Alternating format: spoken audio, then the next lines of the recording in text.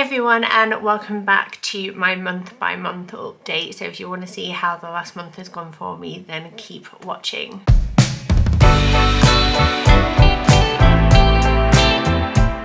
So if you're new to this, maybe you didn't catch the other videos that I've done, obviously I started 2024 with a kind of what I want for this year, how I'm doing, how I'm progressing, what my hopes and dreams are.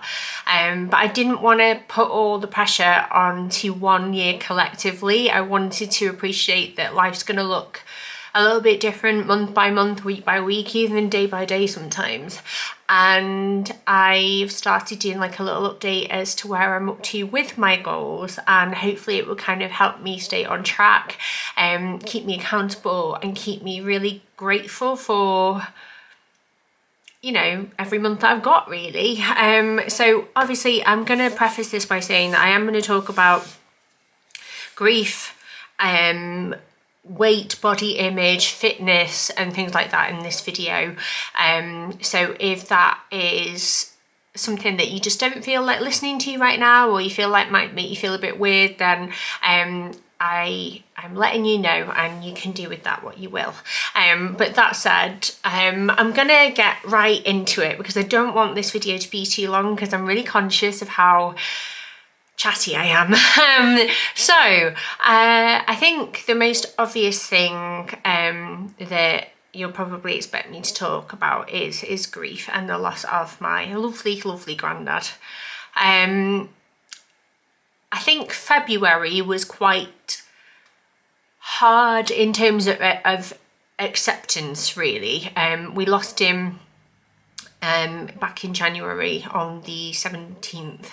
I think it was, and I think January was a real blur of like just sort of, there are 5 stages of grief or 7 stages depending on whose sort of ideology you prefer, and I really was in shock. I think initially when I look back on the day that I found out, I was very much sort of guided through the day by Mark, and like like when I look back now, like I'm really grateful for him and for the way that he kind of like took action. And I think even on that afternoon, I remember saying to him, will you help me clean? Because it was a Thursday and I would always like clean in the afternoon on a Thursday once I'd finished off the work that I needed to do, just to try and get ahead of the weekend and like make everything feel good. And I think in my weird state that I was in, I remember saying to him, will you help me clean? And he was like, no, yeah, like absolutely. And he helped me. And at the time, like he must have been thinking like, God, like she's lost it a little bit, but it gave me something to do. And then afterwards I remember having a nap, because I was doing it all, like I was cleaning and I was just crying, and like I just completely sort of zoned out. And then those coming weeks were just a real like, you do go through the motions, you go through shock, you feel angry, you feel angry at the situation, you feel angry at the fact that like you couldn't change anything, and you feel really like helpless and like, oh God, what could I have done? And like maybe I could have fixed it or changed it. But ultimately you learn with time that sometimes like there's just nothing that you can do. The funeral itself was really hard, it was really beautiful, and my nana asked me to write and read something alongside my uncle, so I did, and that was really hard to do at the time, but also really special. And I will always be really grateful to have been asked. I think it was a real gift. It was just, that was a really tough day, and then it kind of got us to the weekend, and then it was half term. And I think I was just really tired by that point. Nobody really speaks about how tiring grief is, and how like it's basically, it does remind me a little bit in a way of like, you know, struggling with depression and anxiety, where you have to wake up every morning and you wash your face and you have a shower and you brush your teeth, and then you put this mask on, and that mask is your way to get through the day. And grief is a lot like that, and it's exhausting because you just sort of feel like you've just got to keep going and keep trying. And I've got children, and So a lot of my grief was stifled and like swallowed whole. So I just had to sit with it quietly a lot of the time. And the kids went back to school last week and I still felt quite out of sorts. But I am, with time, feeling more at peace. Like there will not be a day that I don't miss him, and I'm sure there will be days in the future where it'll just hurt and I will be angry again and I'll go through that cycle. But at the moment now I'm at peace, and I'm just trying to sort of pick up the pieces. I feel like I sort of left, a bit like you've left the house in a rush and you might have dropped things and left plates out from breakfast, and there's a load of laundry stuck in the washing machine and it's gone all damp and stale, and it's kind of like coming back into that house again and going, right, I need to put all of this back together again. That's kind of how it feels. And one thing that I'm really trying to do, because it's my job and it's also a way of doing him doing him justice, and is that I'm meeting my nana. My nana asked me, like, she loves to walk. I think I've mentioned that before. She's really, really fit as a fiddle like lady, I've got to say. She loves being outside. She loves moving her body. She really sees the benefit from that, and she always has done. She used to be a dancer when she was younger. An incredible woman, and she asked me if I would like to walk with her, and I always offered right from the get-go, like, you know, Nana, if you ever feel up to it and need some company, please message me. So she did, and last Tuesday we went on a walk for around an hour and a bit or something like that, and we talked and walked and talked and walked, and she asked me if I'd be able to do it again next week. So I'm going to go and see her again tomorrow. We're going to meet after the school run, and we're going to walk and we're going to talk, and I'm going to try and do that as often as I can. I know life will sometimes get in the way. Maybe I'll have a poorly child off one day, or maybe work will have a deadline that I can't move things around for, and I know how lucky I am that I can do that. I'm really, really lucky that I'm able to choose how to spend my time like that. But I think it's the least I can do, and I really look forward to it. So that is what I'm doing, and it feels good and it feels right, and I feel really lucky for it. And my gramps on my mum's side, so my grandma and gramps, grandma's got like, she struggles a bit now with her knees, but my gramps still really likes to walk, and gramps said, if you ever do it, I'll come too. So Gramps might come with us. He can't come tomorrow, but he might come next week, and that is lovely. And another thing that I'm really pleased about is that you might notice that if you follow me like on Instagram and stuff, I've not been to my grandma and Gramps' house for ages. Obviously with everything that's gone on, and the grief and the planning and the funeral and the sadness has been really difficult. But also my grandma and Gramps have been decorating, and they love to do a bit of decorating, my Gramps does especially. And they wanted to get new sofas, because the sofas they had, while they were supportive and you pressed a button, you could do that reclining thing, they weren't very comfy for them. Like, they didn't feel like they could sink into them and like really relax. So they decided, right, we're going to freshen things up. It's a new year, this was in January, and we're going to get rid of our sofas, and we're going to redecorate. So they had the opportunity for a charity to come and pick up the sofas. The sofas went quite quickly, but then there was a delay, like with the new sofas coming and then the carpet. So we've not been able to go because there's been nowhere to sit. And with 3 children on a Friday after school, it would just be a nightmare if they can't like zone out. And Grandma was like, do you know what, like, let's leave it until the sofas come. And the sofas are coming today, 4th of March, and I am going to go and see them this Friday if they do indeed still want us, that is. And that's made me really happy too. So that's where that's at. And then I think the thing that's made me really happy this month, and I did say at the end of the last one, like, I really, really hope that I'm in a better place in a month's time, and I think I am. I really think I am, and that could change. I know, I hope it doesn't, but it could. But my fitness is still going strong, and the best part is that people are really starting to notice. And I mean, it can be quite difficult, can't it, when you do lose weight and people point it out, because it's always meant well. But then it's a bit like, oh, did I look bad before, or this, that and the other? But to be honest, I'm kind of enjoying it, because it's just a nice feeling when someone tells you you look nice, isn't it? Like Mark especially has been like, oh my God, you can like see it so much. He's been like so supportive, but I've had friends that have noticed, like I went and got my nails done earlier, and Ash, who I've not seen since before, it was the week before the funeral, she was like, you look brighter. There's something about you, just like you can see it in your face, and you look like happier and brighter and lighter. And I think I do. I really think I do. And I'm still not gone near a scale.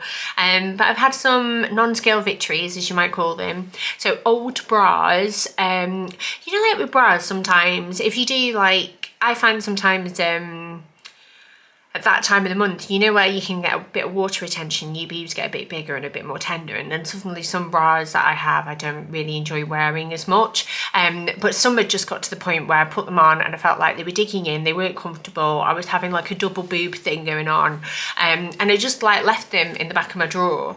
But I've been pulling them out again, and like not only do they fit really well, but like some of them even feel loose. Like I've got one on today and I put it on the loosest band, just assuming that that's what it'd be, but I definitely need to tighten it because I can feel it moving up and down my back, and that feeling is just so nice. And there are bits and bobs in my wardrobe that I've probably just left and not picked up as much, and because they've either not fit as nicely or not fit at all, and I've just gone, oh, one day.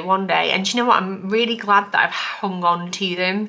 And there are like trousers and stuff that I'm getting back into that I felt like I was like stuffing myself into them before, and I'm really excited to get all my spring and summer dresses out and try those on, because I mean, part of me is hoping they still fit, because I don't want to go and get like a brand new wardrobe and stuff, but maybe they'll just fit more nicely, and things like that. And I'm feeling really good. It's mentally, for me, I really need it right now, and I'm going 4 times a week.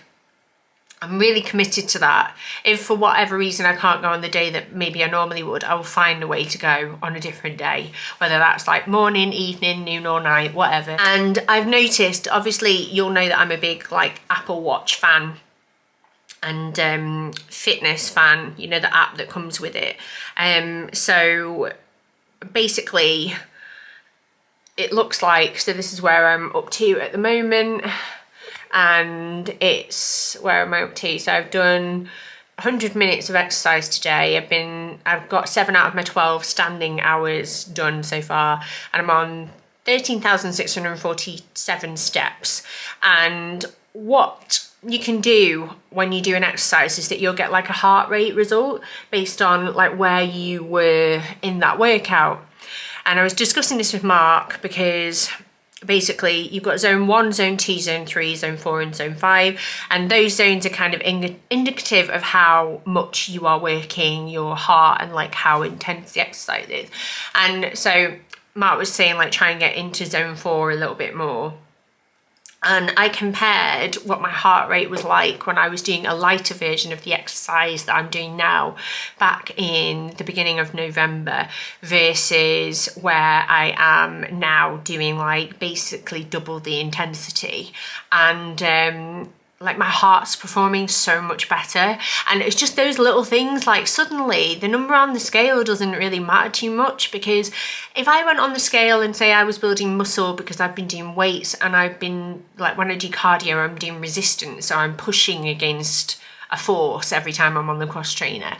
If I've been gaining muscle and maybe gaining weight and not losing visible weight on the scales, that could have deterred me. And I hate the thought of that now. Like, I don't want to do this because the scale says something. I want to do this because my body is telling me things, and like, I feel good. Like little things like, I always notice it. I don't know, it's just because my legs feel so light after pushing on the cross trainer. But when I walk home from the gym, and that's another thing, I always walk to and walk back from the gym to really optimize it, so to speak. But I'll like walk back and my legs just feel so much lighter. I feel like my legs are almost closer together. I feel like little things like tying my shoelaces just feels easier, and I didn't even notice the point where it was hard. It's almost like I'm just noticing now that things feel better, and I don't really see any signs of myself stopping because I'm now 4.5 months in and I haven't stopped even during some really tough times, even over Christmas, and I feel like that's just a really positive thing for me. And I am human.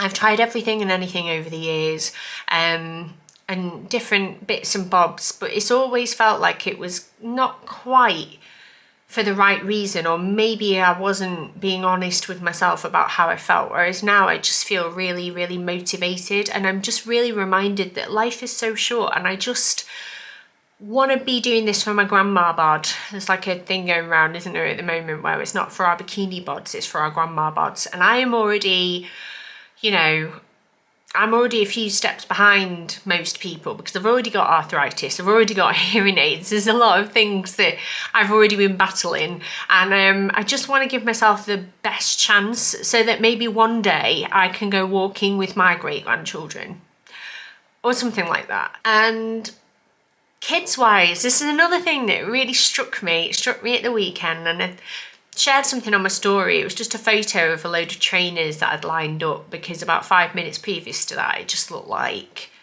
Windsor's. Do you remember Windsor's, the shoe shop? And you just go in, it'd be shambles everywhere, just shoes all over the place. It looked like that in my haul. Some of the shoes were on the rack, and I think in total there were about 8, 11/12-year-old boys in my house upstairs, and it's noisy and it's chaotic, but what I really love, and this is what I wrote in my stories, is that they know they can come here. They know that they can knock on the door and I will say, come on in.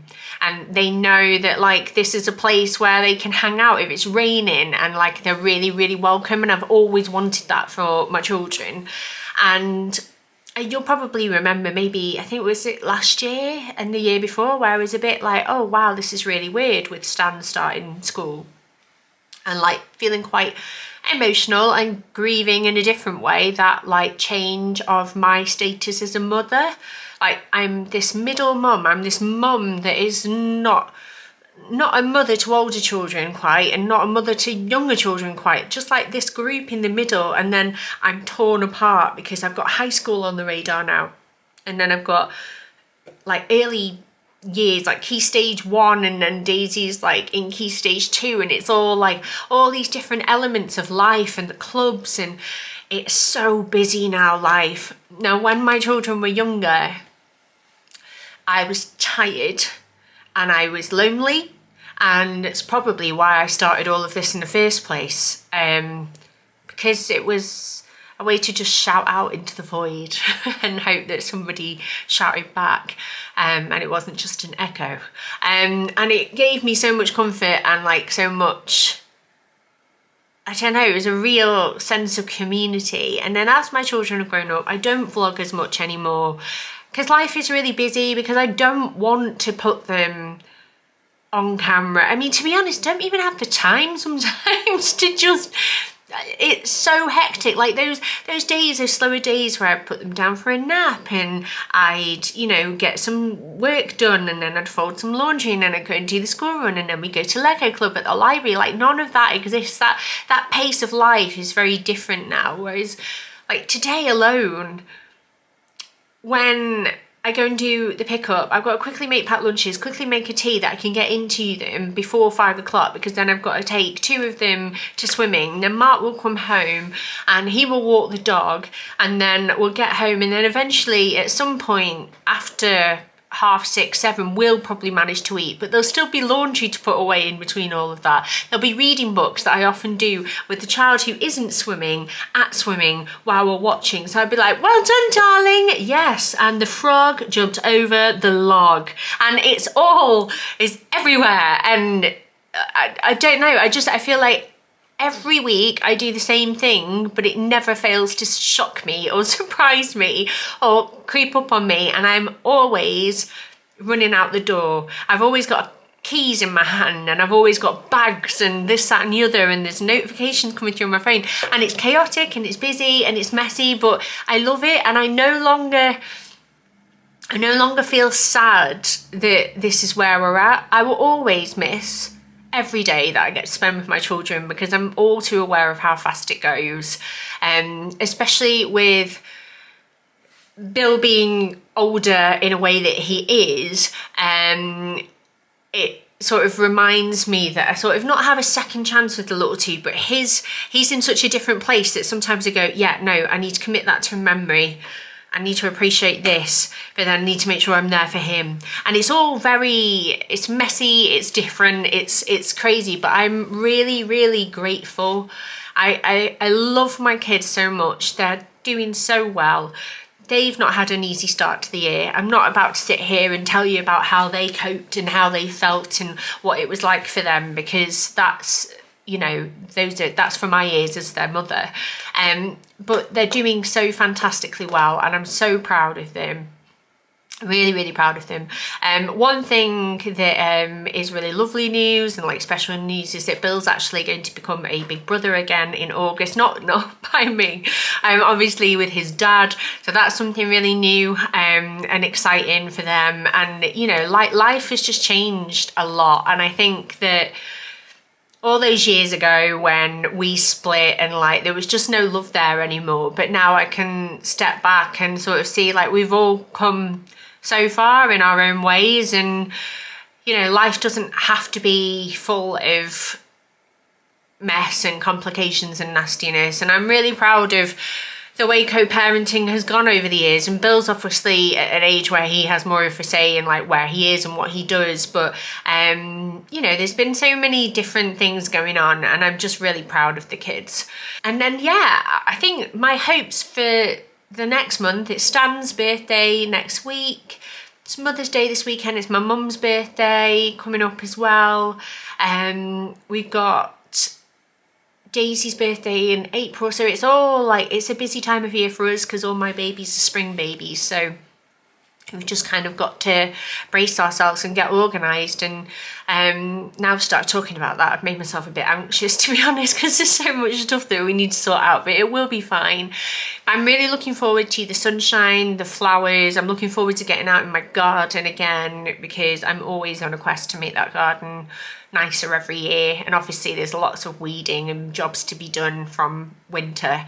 And I'm just, yeah, I'm really grateful for the change in seasons. It's been really sunny today. I've actually not worn a coat, just big hoodies instead, because I've not really felt like I've needed it after the gym and stuff. But it's given me hope, and there are still going to be days where when I see the sun I always think, oh, I wish my granddad could see this today, he'd really like this today. I'm just hoping that maybe he's seeing it up there, and you know, it's given me some optimism and some stuff to look forward to that I think I really need. And yeah, that's really kind of where I'm up to. I am feeling really hopeful. I think that is the word of the month. So March better be kind to me. I'm looking forward to Mother's Day this weekend coming up, and spending time with family and just being very appreciative. And if it could warm up a notch, that would be lovely as well. I put some laundry on the line yesterday. It was just some towels just to test it, and they dried. So that's making me quite excited, because I do like getting my laundry out. But yeah, thank you so much for watching. I hope you enjoyed this little update, and I hope it just serves as a reminder that like everybody has ups and downs, and no matter where you're at in your up or down on your roller coaster at the moment, like you're not on your own, and hopefully you get an up very soon if you need one. I feel like I'm climbing like on the big one in Blackpool, where you go and you're climbing up slowly. I feel like that's where I'm at now. And there might be a little loop-the-loop here and there coming that sends my head going a bit, but I feel like I'm in a place to manage it. And yeah, just going to make the most of it. But thank you so much for watching, and I will see you all very, very soon.